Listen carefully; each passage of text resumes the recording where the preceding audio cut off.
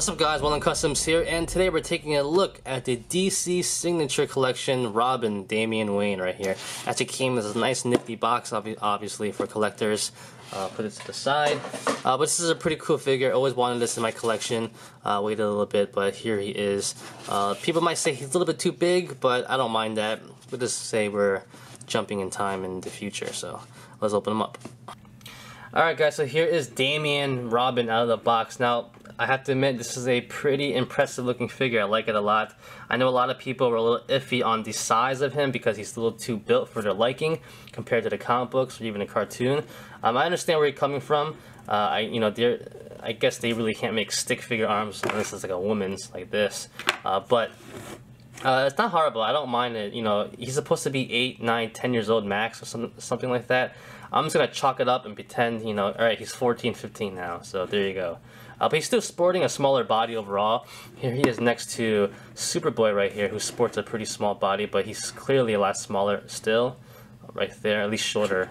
He's smaller, yeah. So we'll do some more size comparisons at the end of other figures, but off the bat, let's take a look at him next to a regular sized figure. Still a lot smaller, obviously. So it's not bad. I don't mind the size, and it's good to have a nice small Robin anyway for your collection. But the figure itself is pretty good. You know, I know a lot of people were iffy on the face sculpt because it looks too, what was it, Jay Leno-y because of the chin or something like that. I don't mind it. I love the smirk, little a-hole Damian right there. But the head sculpt looks pretty good. The hair looks nice. I love the shading in the hair. Little paint apps there looks pretty good too. Going down to the rest of the figure, very plain looking figure but very effective. You know, has a red body right there. The arms are actually gray, not black, which is a nice touch to it, more unique to Damian himself.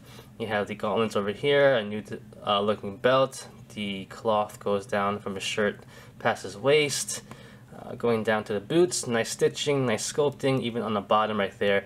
So it's a decent figure. You know, it's pretty, you know, it's basic, it's plain, but it's very effective and nice overall. You can see in the back over here, he does sport a yellow cape, but the black part over here is actually his hood. So it's kind of interesting. You can't actually, it's sculpted in there like that, but still a nice touch right there. It doesn't look that bad. For accessories, he does come with a little, I don't know what you want to call this, a battering, whatever you want to call it, which actually slides into his hand, so that's pretty interesting. I like this touch right here. So he's not actually holding it, it's actually inserted into his fingers like that. So that's pretty cool, not bad.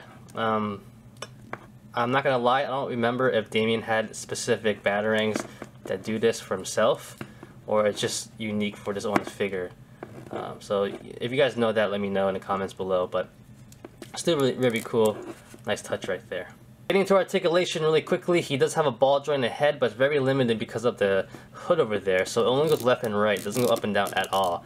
Going to the shoulders, there are hinge joints that rotate, a little bit hindered as well from the cape, not horrible though, so it goes out pretty good. It goes forward, no problems, but that's about it. You can't really go up any higher than that. Bicep swivel over there, one point at the elbow, and a wrist swivel.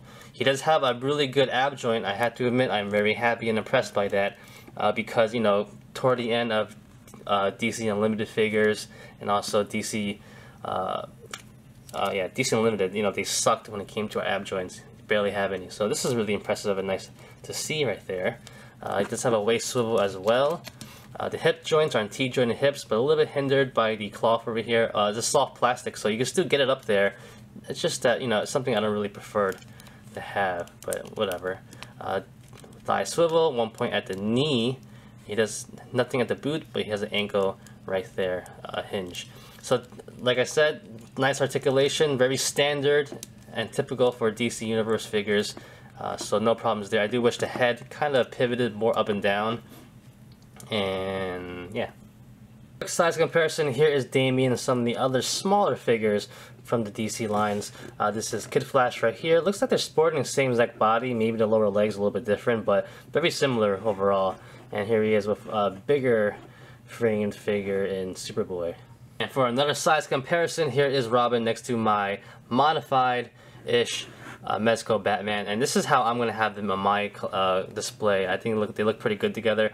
Like I said before, I know a lot of people were a little bit iffy about the size and how big he is. You know what?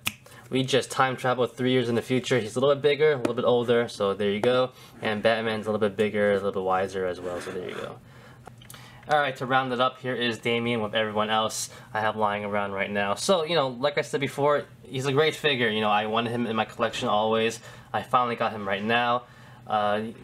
Taking him out of the box, I have to admit, he's a lot better than I thought he would be. And I'm pretty happy to finally have him. So that's about it, guys. Thanks for watching. Like always, comment, criticize, subscribe, do whatever you want to pay attention. Follow me on Facebook, Twitter, and Instagram with wildlandcustoms.com. If you liked the video, give it a thumbs up. Peace.